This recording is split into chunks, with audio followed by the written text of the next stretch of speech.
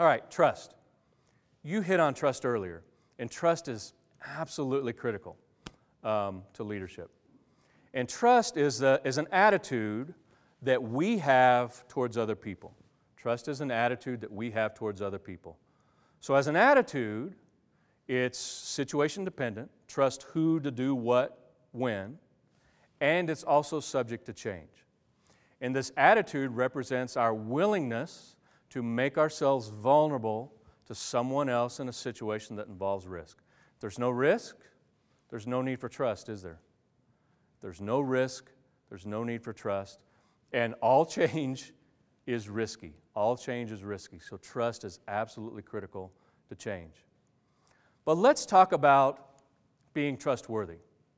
Because ultimately, we cannot control whether somebody trusts us, okay?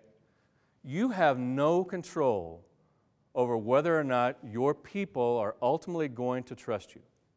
But you have 100% control over how worthy you are of that trust. Does that make sense?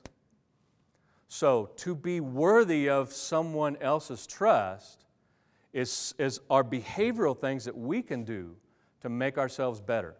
And trustworthiness involves these three things: ability, integrity, which somebody brought up, and benevolent intentions. So let's start with ability.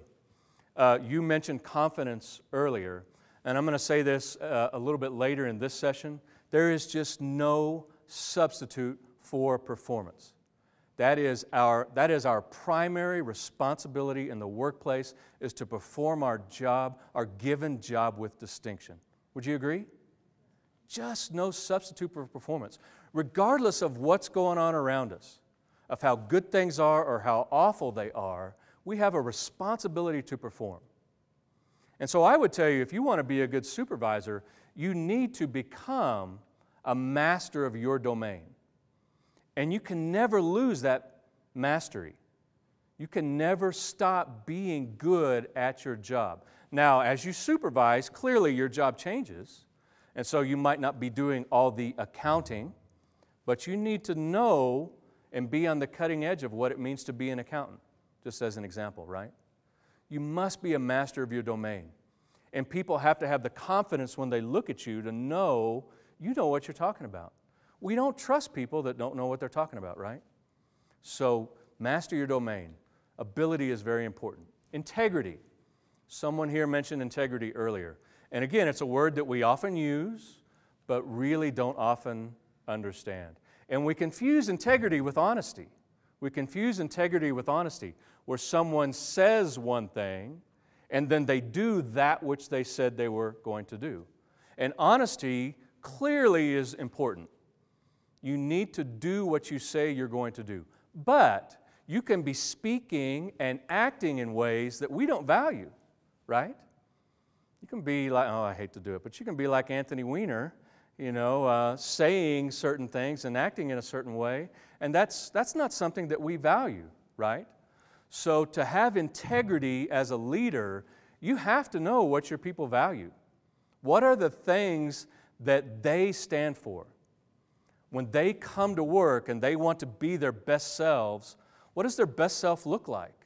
And that's integrity. When you as a leader can speak and act in ways that people feel good about. If your speaking and acting is just consistent with what you feel good about, then people will look at you and determine that you don't have any integrity. You might be totally honest, but you don't have any integrity. Does that make sense? So integrity is values-based. You don't know what people value until you have a relationship with them. And this is the most important part, your intentions toward others. The research shows that of all the things that people look at when they look at us to determine whether or not we're worthy of their trust, it's our intentions toward them. And this, I don't use this word benevolent very often. I don't know about you. But benevolent intentions means, what are your intentions toward me? Do you, as we interact, do you intend to do me, to treat me, the best that you can treat me? At least do you intend to not manipulate me and abuse me? I don't know about you, but whenever I enter into a relationship with anyone, if it's going to be a substantive relationship that we carry on over time, that's one of the first things I want to know about you. What are your intentions toward me? Do you have good intentions toward me? Or are you just going to intend to manipulate? Do we trust people that have bad intentions toward us? No.